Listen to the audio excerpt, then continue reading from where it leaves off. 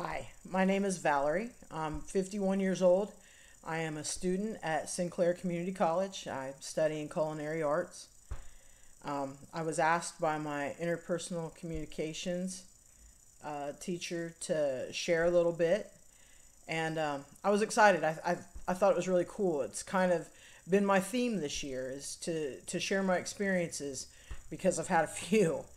But I think Pride is an awesome, awesome event. I think that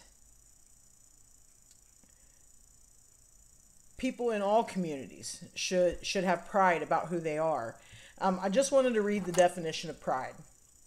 A feeling of deep pleasure or satisfaction derived from one's own achievements, the achievements of those with whom one is closely associated, or from qualities or possessions that are widely admired.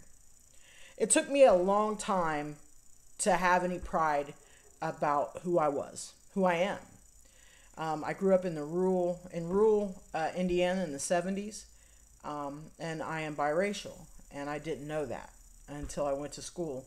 And kids there let me know really quick that I was different.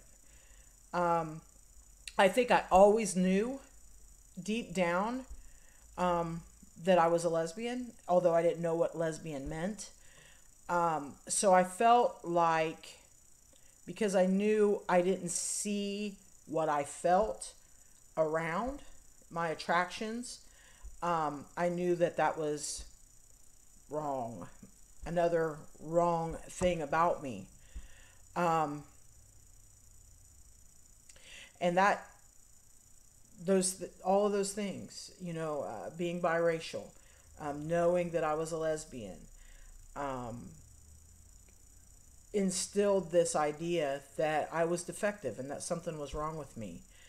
And I took pieces of myself for a long, long time and I covered them up and I hid them.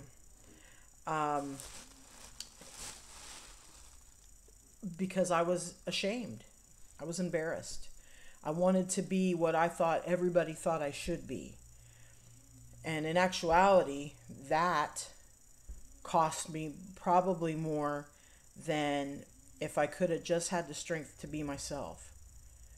But when you're a kid and a teenager and early 20s, you don't know that it's okay to be who you are.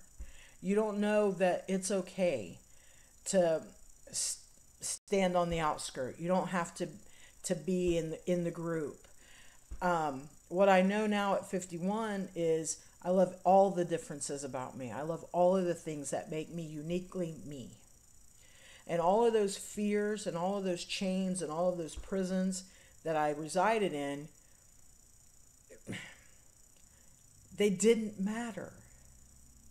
It didn't matter that so and so didn't like me because. It didn't matter that I wasn't this way because. At the end of the day, there's so many really cool things just about me but it took a long time to understand that. And so I guess what I want to tell people, anyone who's listening that's younger, is all of that fear will go away. And all of that worry about people accepting you will go away. At some point you'll claim yourself. You'll claim your victory, and all those wonderful things about you that make you you will be standouts. It takes a while to get there. It was through struggle. I was a drug addict for a long time. I have been incarcerated. I have a prison number. There's so many things that my inability to understand and be accepting of who I was cost me. But now I look at it like it's part of my story, and I get to share that with people so that they maybe can avoid those pitfalls. So, this pride, embrace all of those wonderful things about yourself. Love who you want to love. God loves you and made you exactly the way you are. All of it. Race, sexual orientation, all of that. God knew exactly who you were going to be when he made you. And he made you to be his witness of love and acceptance and joy. Enjoy pride. Dance in the street. Embrace who you are. Have fun with your friends. Be a friend to someone else. All of those things, that's what God put us here for, with all of our uniqueness and all of our differences.